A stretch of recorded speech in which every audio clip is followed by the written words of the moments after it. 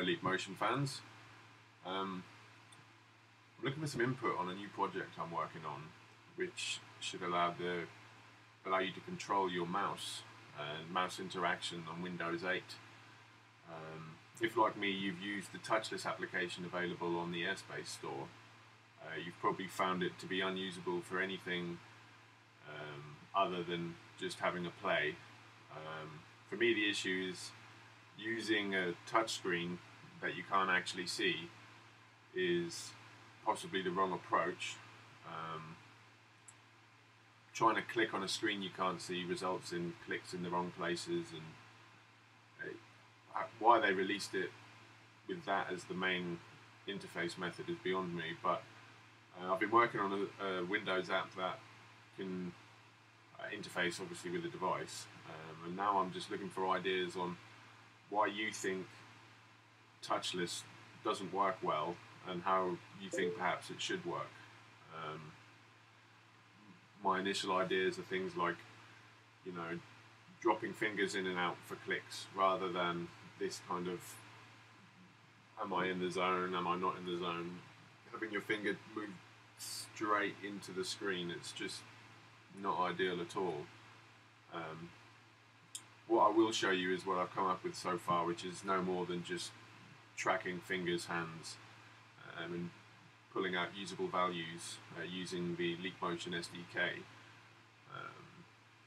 So yeah, let me know what you think is wrong with Touchless and how you would make it better, and I'll try my best to incorporate that into my new app. Until then, here's what I've got so far. Right, so here's what I have so far. As you can see, the visualizer running in the background there. I'm just going to go ahead and run my console application. I've set it up so far to scroll the mouse with 5 fingers visible. So as you can see, the mouse moves around very fluidly. One thing I have been experimenting with is removing a single finger to simulate a click, like so. Beyond that,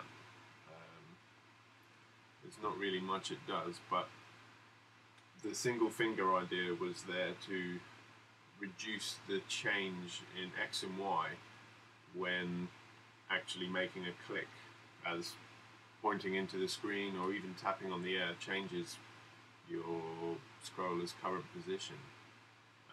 But as I said, if you do have any ideas on other kinds of sort of micro gestures maybe, or another idea I had was to pan and scroll using 2 hands rather than the touchscreen type gestures, which, as you can see, the Leap has trouble keeping up with, and even as you go to close 2 fingers together, the sensor has trouble identifying that. So yeah, just leave some comments in the section below, and I will definitely get back to you.